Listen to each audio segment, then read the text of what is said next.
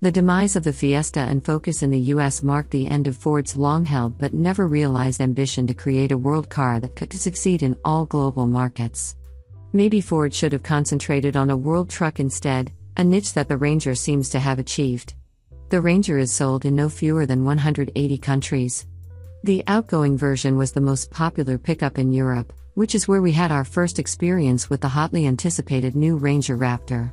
The Euro version has much in common with the upcoming US Ranger Raptor, which we expect to see next year, with the same styling and gravity-defying suspension featuring internal bypass dampers made by Fox Racing.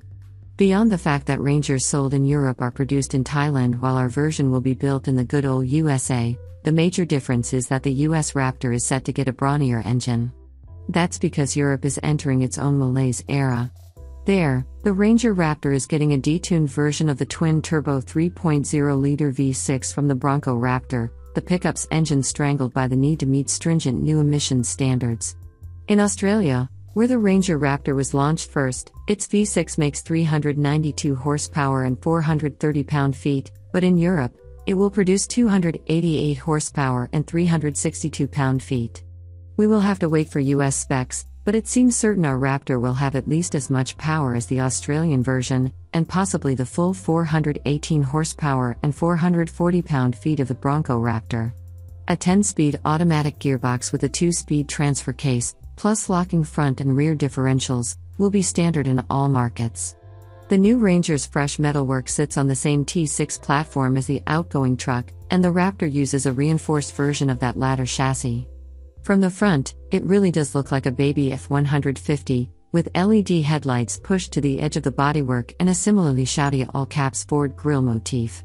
Like the F-150, it also has plastic wheel arch extensions and a broader track.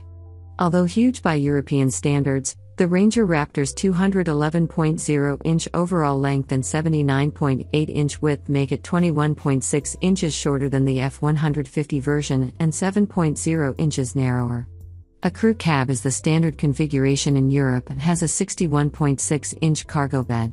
The addition of some microfiber panels and colored accents elevate the Raptor's cabin over the regular Rangers, but the plastics remain hard and utilitarian. The 12.4-inch digital instrument cluster and 12.0-inch portrait-orientated central touchscreen both look good.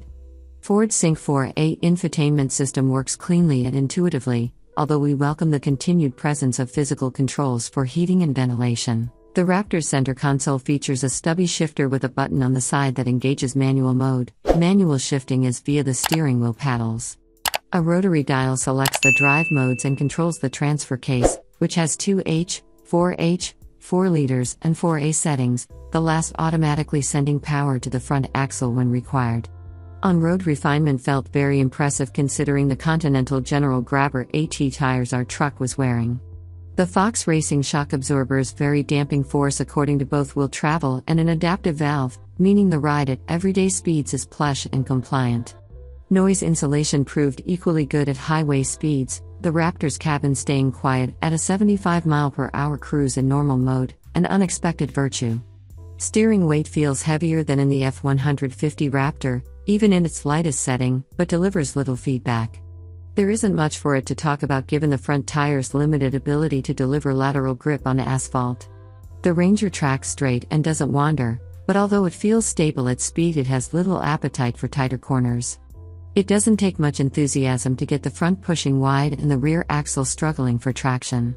Although much quicker than the last generation Ranger Raptor sold in Europe, which used a 4-cylinder diesel engine and required more than 10 seconds to reach 60 mph, the new one still feels some way short of being fast.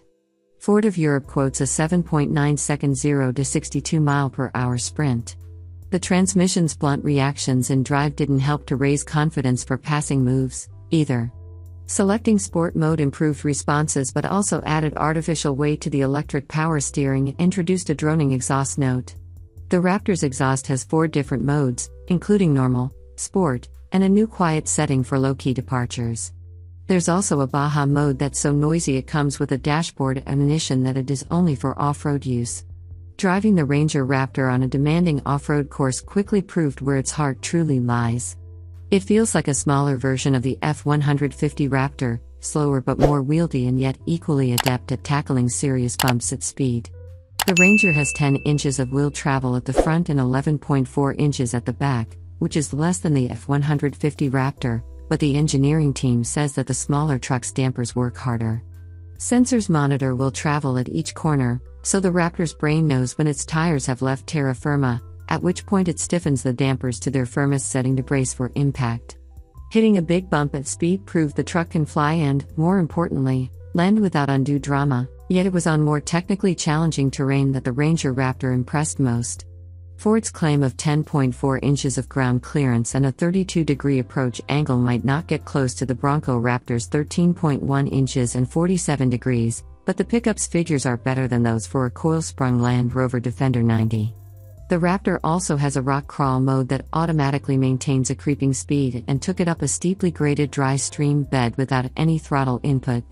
The electronically locking front and rear differentials can be engaged and disengaged quickly too, although the icons controlling them on the touchscreen are small and hard to locate when the truck is bouncing over rugged terrain.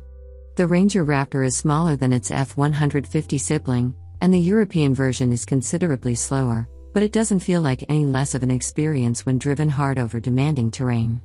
We await the arrival of our own turned-up version with great enthusiasm.